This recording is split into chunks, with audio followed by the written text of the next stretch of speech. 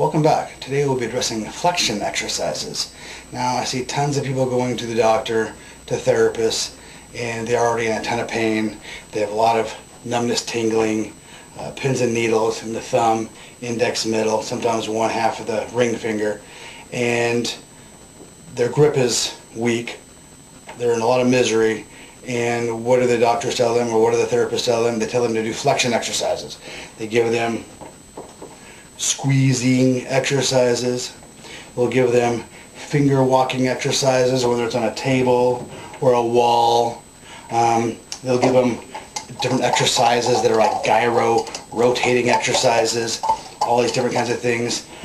Anything to do with flexion is something you do not want to do. You don't want to do any extra gripping or squeezing when you already have carpal tunnel syndrome. The reason being is that people are already typing all day, they're mousing all day long, they're texting all day long, they're holding on to the cell phone, they're driving all day long. Everything we do involves flexion, but what you don't get is pure extension.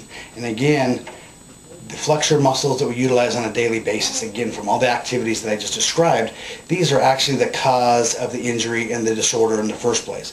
As these muscles get stronger, tighter, and shorter on the front of the wrist, they cause the carpal bones to collapse downward into the carpal tunnel and narrowing it, and not allowing the median nerve in the flexor tendons to operate in an enlarged or a normal spaced tunnel.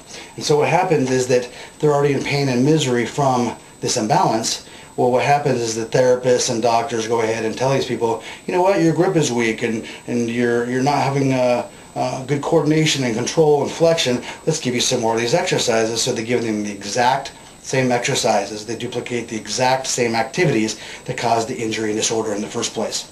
So if you have muscles that are strong and tight and short on one side, they apparently there's an imbalance going on. So what do you need to do? You obviously need to stretch and lengthen the strong, short, tight muscles.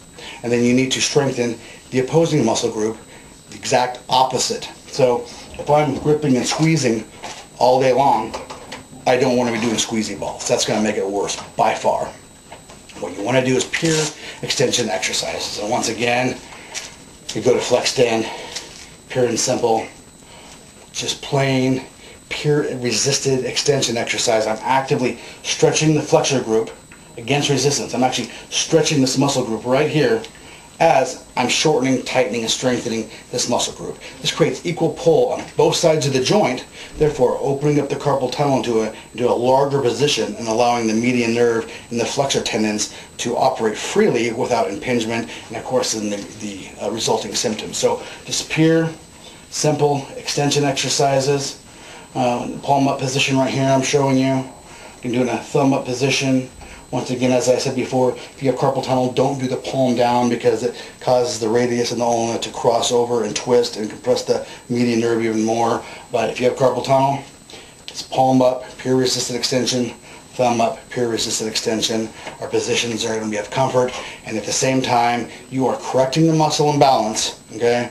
Eliminating the compression of the median nerve and the resulting symptoms. So again, stay away from any gripping, squeezing, finger walking, wrist curling, anything that has to do with finger and wrist flexion. Avoid those activities until the imbalance is corrected and the symptoms go away.